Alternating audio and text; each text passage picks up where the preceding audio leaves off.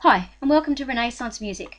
We're going to look at secular music, sacred music, the instruments, and its features. So Renaissance music is the era from 1450 to about 1600. Renaissance actually means rebirth. People of this time were interested in ancient Greece and Rome.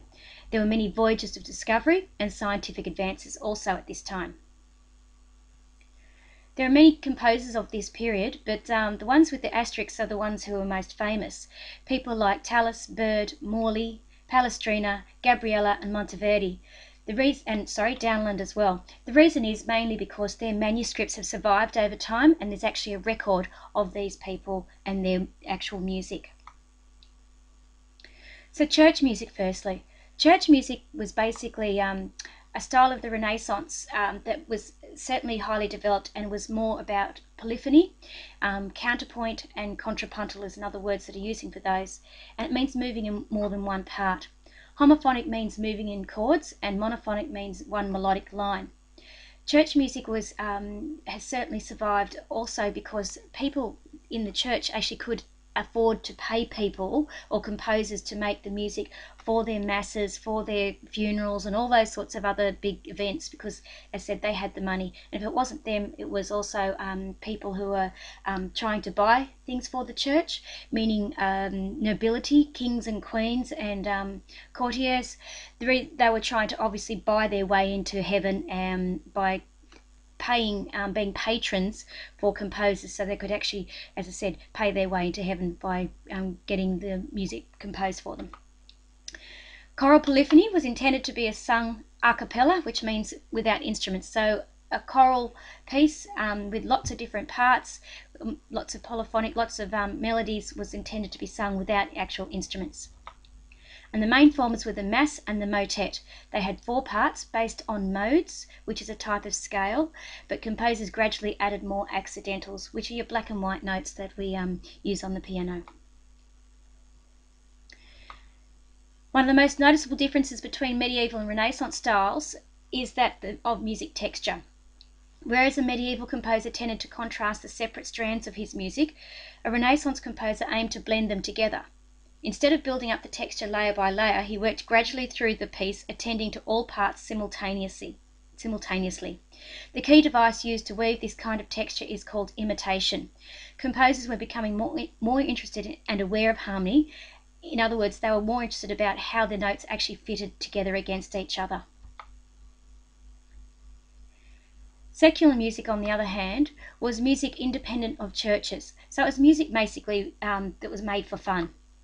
The main type of the song was the Lied, which is a German word for song, Fritala, which is the Italian word, chanson, which is French, the madrigal, which is Italian, and that word from Spain. And here's a little example for you to actually have a listen to.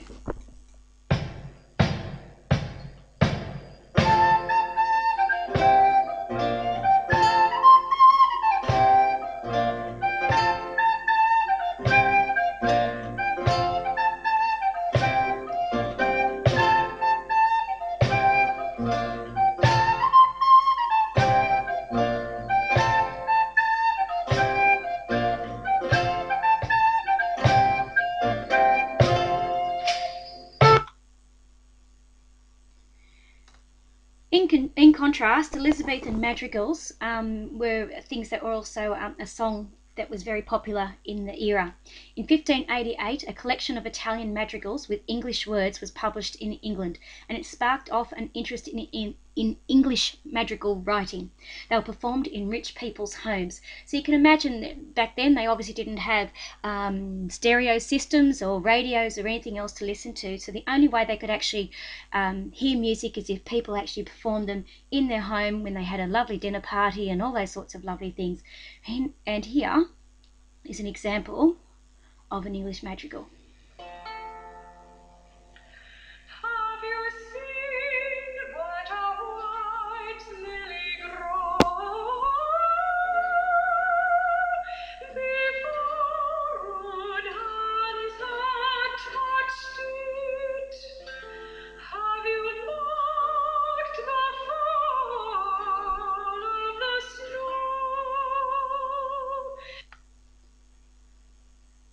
There were three types of madrigals. The madrigal proper, this kind was through composed, which is music with no repeating sections.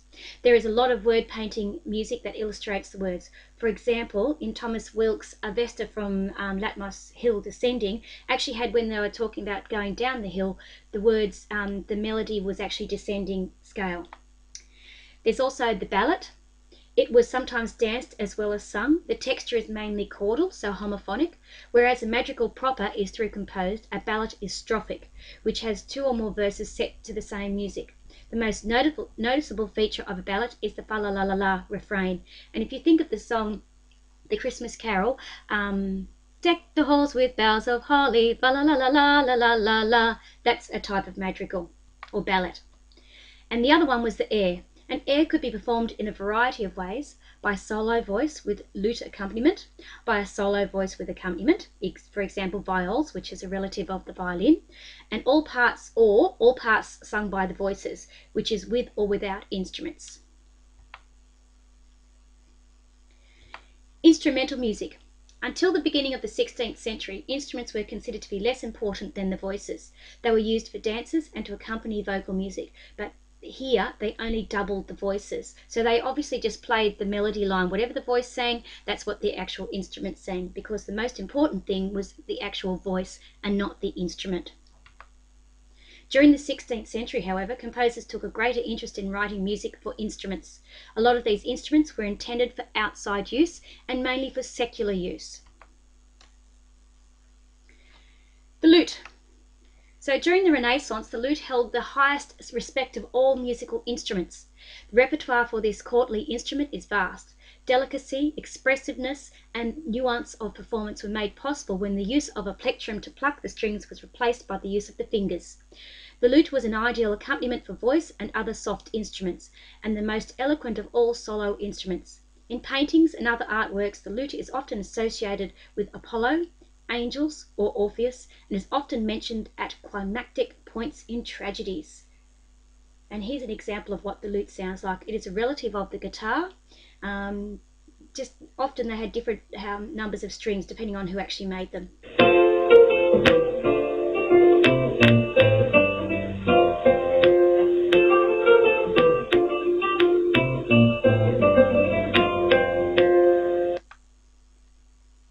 Okay, the viol. As you can see, it looks like a violin, but unlike a violin which has 4 strings, the viol has 6 strings, and it's also a fretted instrument like the guitar. It was usually played while held downwards, like you would see the modern day cello or double bass. It was a quiet instrument with a distinctive nasal tone, and there were 5 different sizes from a treble through to a bass. They were a very popular instrument because they were actually quite portable, and it was obviously later replaced by the violin. It's very hard to get a recording of that, so you'll just have to trust me on what it sounds like. Another instrument from the era was the crumhorn. Its name means curved horn.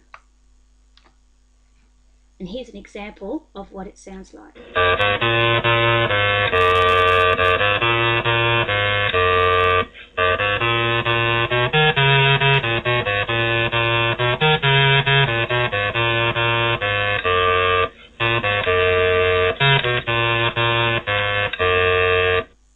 It's a double reed instrument, like a bassoon or an oboe. It has a finger system which is very similar to the modern day clarinet, but the clarinet wasn't invented yet. And the player's lips didn't actually touch the reed. The reeds are encased in the actual mouthpiece. There were several different sizes with obviously different ranges. The longer or the bigger the instrument, the lower the sound. The smaller the instrument, the higher the sound. The next one is the racket.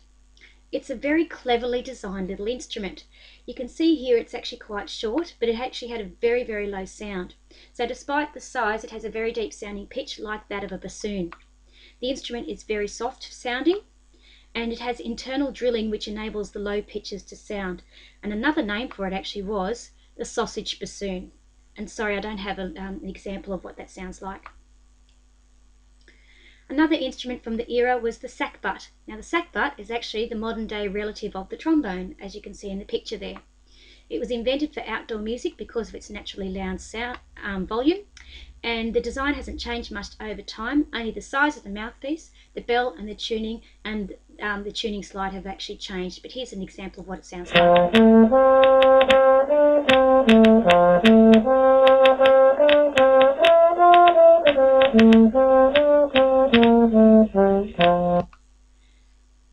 Okay, another one from the era is the trumpet.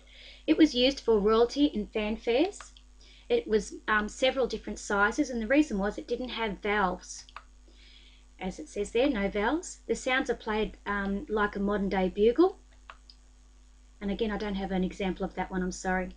Now the next thing is the English consort. Now consort is a group of instruments playing together. A whole consort consists of instruments all from the same family, but a broken consort has instruments from more than one family. And here's an actual recorder consort.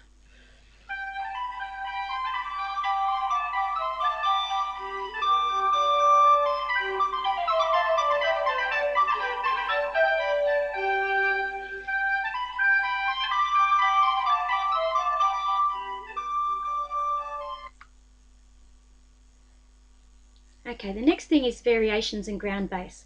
A ground is a tune repeated over and over in the bass line with the musical material changing above. In other words, it's an ostinato. And this is what it sounds like, an example of one. Listen for the bass line.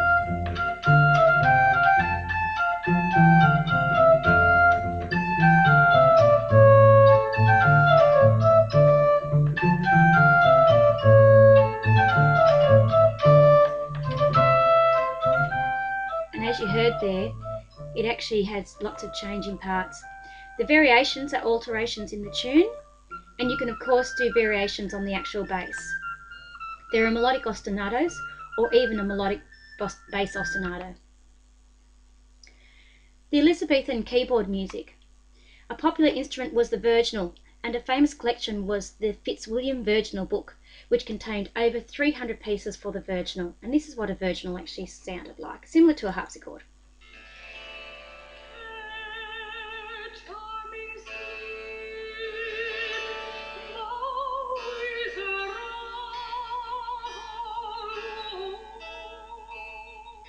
And I think you get the idea.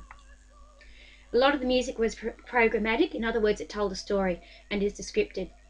In other words, The King's Hunt by John Bull.